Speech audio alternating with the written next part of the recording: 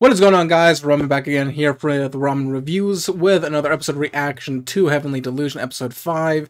Again, we're coming up to where I started the show, episode 6. And yes, I am going to rewatch it. I think I'm going to clip the single point where I realized I was watching the wrong episode. And I don't know if I'll upload it as a YouTube short or just its own video. I don't know. I'll have to figure that out. But I'm ready to jump into this episode reaction. I'm gonna go try to knock out as many as I can today. If you guys don't know, I'm gonna be posting basically one video a day to at least spread it out, so I don't want to inundate your feed and all that jazz. But also, just to at least spread it out, if you know what I mean. But I'm ready to jump into this episode. I got some coffee here. It's already way too hot. I have my fan going on in the background. I don't know if you can even see it, but it is brutally hot here. But I know it's not the worst. I could be in Arizona, but because I heard Arizona's pretty damn bad. But regardless, I'm ready to jump into this. Got some coffee to give me some energy. But yeah, I'm ready. So without further ado, let's jump into Heavenly Delusion, starting in 3, 2, 1. Let's jam.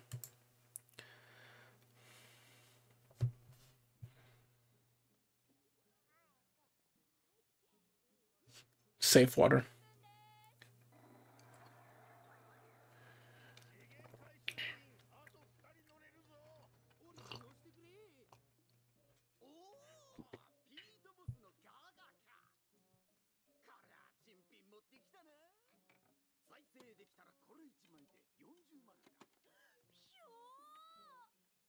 If it works.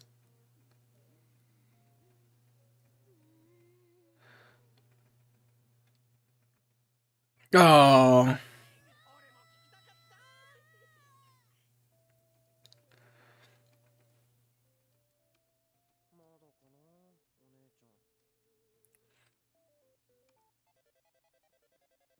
This looks like almost like what? Very similar to Final Fantasy? Oh, of course.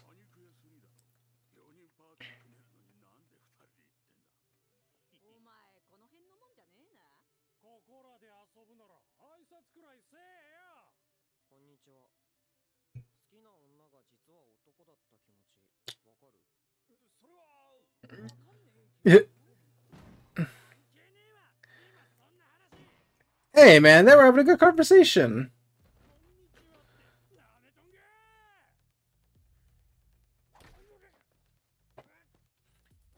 Hey, man, he was just playing. He answered a good question. He posed a good question. No.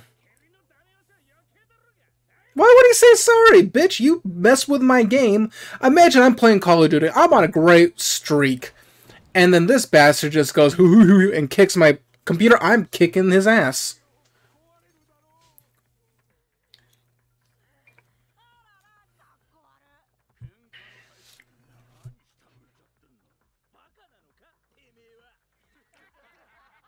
Oh, damn. That didn't look like a tooth, though. Oh, I guess it was a tooth.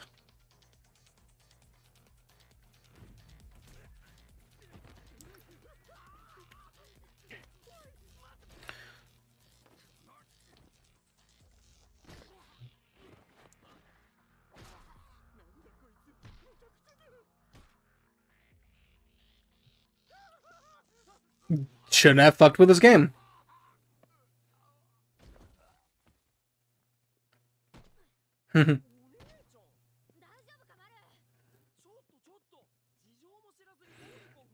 And she was sticking up for you.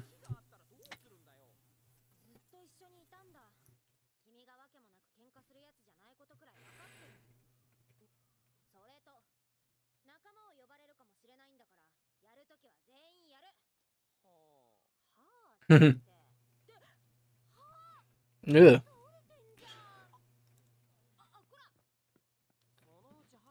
No. I don't remember him missing a tooth in episode 6, so I wonder if they fix it. Okay, so this is where we're gonna meet the girl. Okay, skip an intro. You know the drill.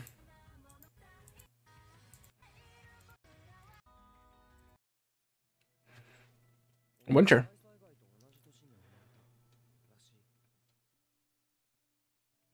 出せる最初の記憶は3歳か4歳。同世代の子供と一緒に割と広い部屋で暮らしてた。寒くて腹が減ったけど、世話してくれる大人もいっぱいいて、それなりに辛くはなかった。7歳の頃、そこが解散したのかな。みんな大人に連れられてバラバラになって、俺を含む何人かは多分身寄りがない組だな。別の集団に入れられて資源漁りなんかしながら3年ほど暮らしたけど、その集団を仕切ってたボスが縄張り争いか何かで殺されて、俺たちは今度は殺した方、 Oh jeez. 大所帯の自警団に吸収されて、ちょっと前までそこで働いてた。 So is that how he learned how to fight? ミクラさんが来て俺を引き取って、ヒルコを殺すやり方はミクラさんに教わったんだ。ミクラさんのことは君、異性として意識してた？別に。今度はこの人の言うこと聞いてればいいのかなって。特別惚れっぽいわけでもないんだね。どういう意味だよ。だいたいミクラさんは俺を物でも見るような冷たい目で見てて、人間扱いしてなかった。で、せめて町の場所なり地名なり思い出せないの？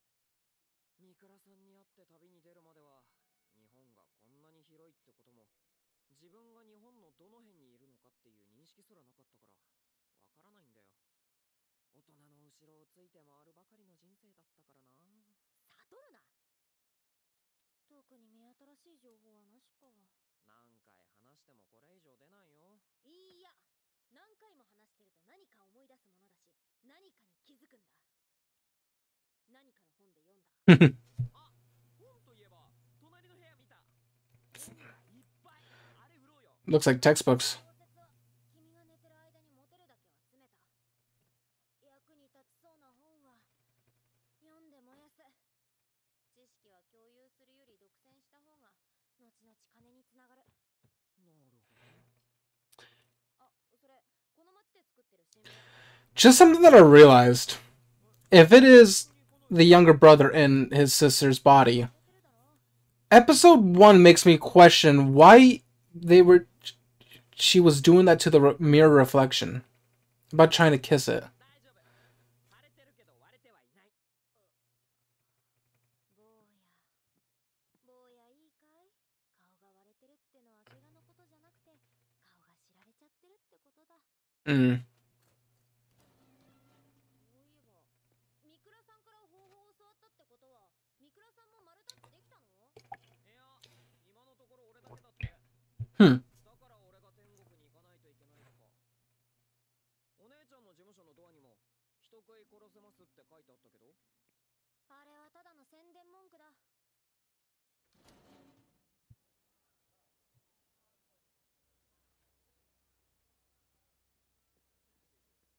いいねえな。どこ行きやがったあのボサボサ。 Oh. 俺はあんなガキにかまってないで交渉対策をすべきだと思うんだがな。 Yeah, I probably should hide that. 知らん。そんな噂はいつでもあるじゃん。復興省、まだそんな噂があるのか。災害前の文明を使えるようにするために技術と知識のある人間をさらって回ってる集団がいる。それが浅草に来るの？かもしれねえって噂があるだけだ。復興省は年寄りの妄想だって姉ちゃんが言ってた。そういう噂もある。おいおい、最近闇市で人が行方不明になるっての、まさか。お前らにも電動カートを直したりする技術があるからな。もし知らねえ奴が訪ねてきたらアホのふりしろよ。アホのふりってどうするんだ？ラン。お、うまいぞ。まだ何もしてないわ。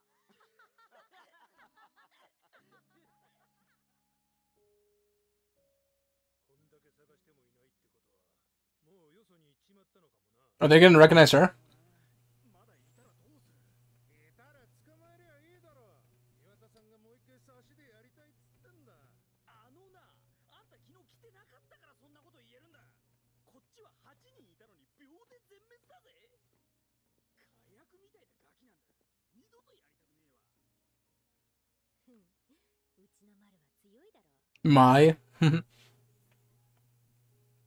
I wonder if she can get a second battery. なんで僕が得意になってんだ。丸は警護対象の他人だ。目的を果たしたらまた僕は一人になるんだ。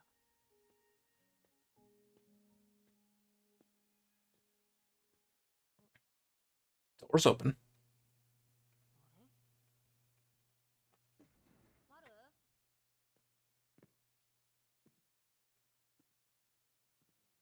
おい、丸。 I mean, I know he's fine.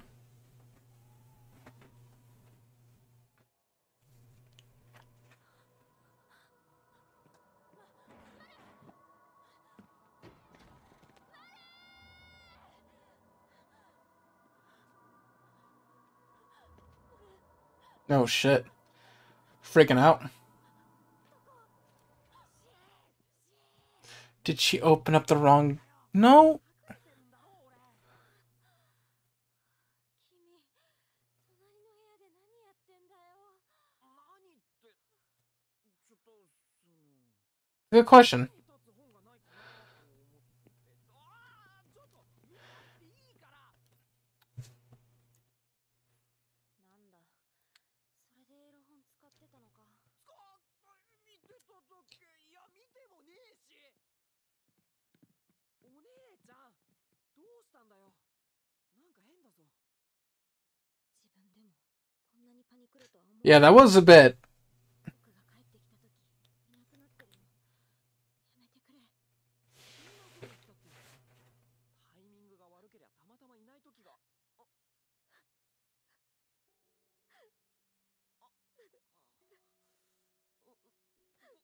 ごめん、俺が悪かった。 I know this aired last season. I'm curious on how high it rated. It was like rated at what, a 8.2? Which is pretty damn high. お姉ちゃんの方がだいぶ辛い思いをして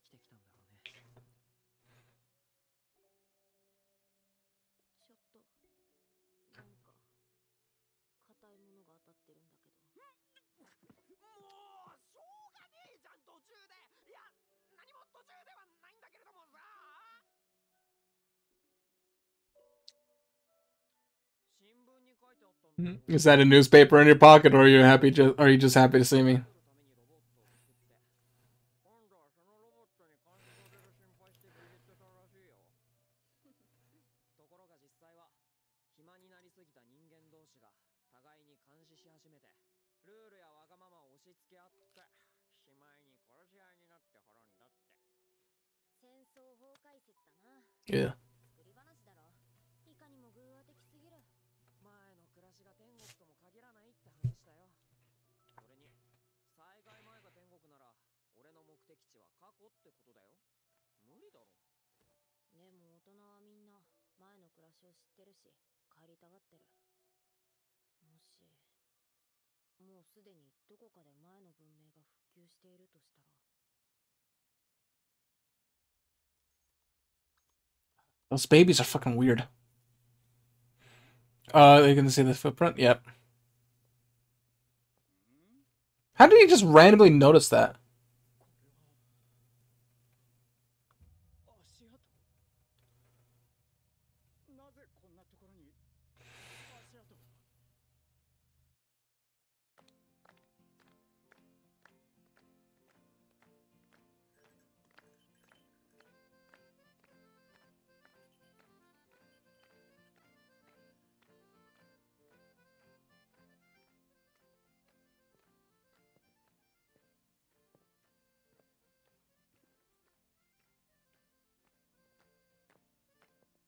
これは何を？楽しい音がしたら太郎が目を覚ますかもって。 That's a heavy boulder. 太郎が元気だった時持ち上げた石だそうです。持ち上げただけじゃない。そこからここまで放ったんだ。タラオは力が強いからね。僕にもできる。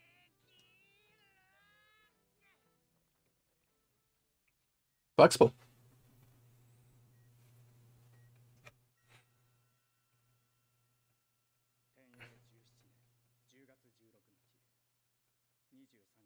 10A17.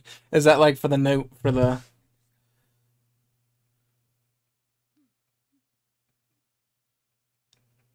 I still don't understand the purpose of this.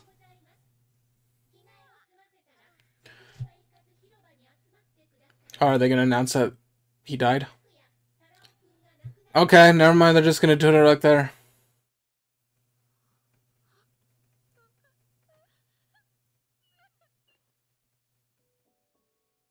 They're gonna show the body like that? Yo, that's kind of brutal.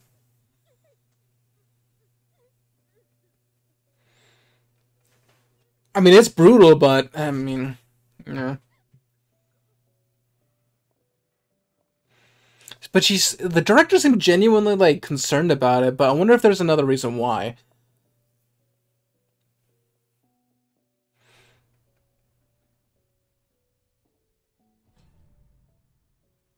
There's a lot of questions. アスラも同じ病気だったの。アスラはそう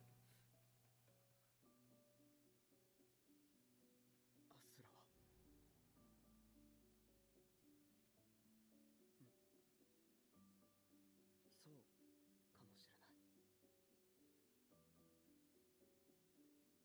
ミーナさん、タラオくんの遺体は火葬してよろしいの？はい。必要なサンプルはすでに採取しましたので。悲しい。悲しいです。子供たちの中から2人目の死者を出してしまい。 I'm guessing the first one was Asura. Oh, that was a straight suicide. 精神が耐えかねるような体に産んでしまったんです。我々が殺したようなものです。過酷な思いをさせてしまいました。生み出したこと自体が我々の罪なのです。アスラの隣にタラオくんのお墓を。 I wonder what samples they were getting. 病気は特有のものでしょうか。それとも。あらゆる免疫を備えて作られたがゆえに発症したものなら、すべての子供たちに発病の可能性があります。それは困ります。お迎えの日だけは変更できないんです。 Day of Fate. 病気の正体と治療法を解明してください。 Day of Fate. Why is she throwing up? 僕もなのか。そうだ。リュックいっぱいの本全部売ってこの地図1枚買えるんだ。これが情報の価値だよ。ははなるほど。水、安全度 50%。この数字は何が根拠なんだろう。見た目の透明度と味って地図屋は言ってた。主観的だな。Fair. 水、安全度 100%。100%安全な水なんて、まさに天国じゃない？主観的だな。Yeah, just like what he said. そこへ寄るのはやぶさかじゃないが。今足音がした。この建物に入ってきてるな。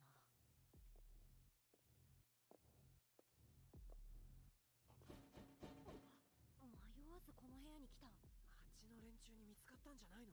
I don't think they would knock. 確かにねっぽいし、リサとなれば勝てるでしょ。 Is it the girl? 一人だったらどうすんだよ。 Is it the girl? Never mind. 船で一緒だったものだ。開けてくれ。テント村でお嬢さんを見かけてつけさせてもらった。Hmm. 担当直入に言う。 Job. 俺をガードしてもらえないか。まあ、方向が同じなら考えるけど。行き先はそう遠くない。不滅教団だ。不滅教団？何それ？ああ、いや、そう呼ばれてただけで、本当の名前は違うのかもしれないが。 There's a lot of that's the name, but I don't think that's how it works. Yeah. 医者ってのはこいつか。いや、行ったことも会ったこともないから。場所は？言わなきゃガードもクソもないだろう。信用してもらえなきゃ引き受けられないよ。 Point. Got a point. 船での様子を見て信用している。俺とこの荷物を守ってもらいたい。 Hmm. 大災害の後現れた船を襲ってきたような死なない異形。そいつの一部を移植されて強くて死なない人間になれるという話は知ってるか？ It's part of the that fish thing. 取るなよ、お前ら。絶対取るなよ。 Is it his brain? なん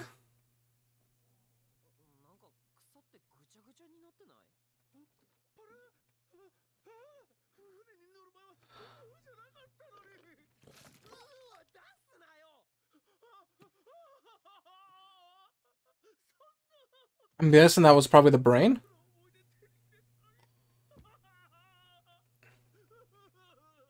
っさん、その不死身軍団とやらの場所はどこだよ。滅教団じゃなかったっけ？その情報、これで買ってやる。人食いの肉は、それを元手にまた探しゃいいじゃん。100%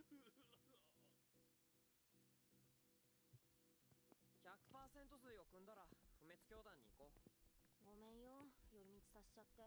So this is where episode 6 it takes into effect. 可能性もあるんだし。ただちょっと不安なのが、その場所、地図に妙な連中って書き込んであるんだよな。園長、ちょっと。何ですか、想像しい。タラオの遺体を焼き終えたんですが。後のことは任せてあります。とにかくご覧になってください。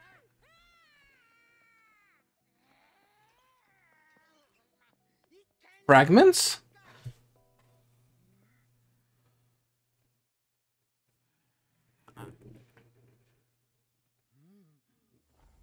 Oh! Alright, hold on.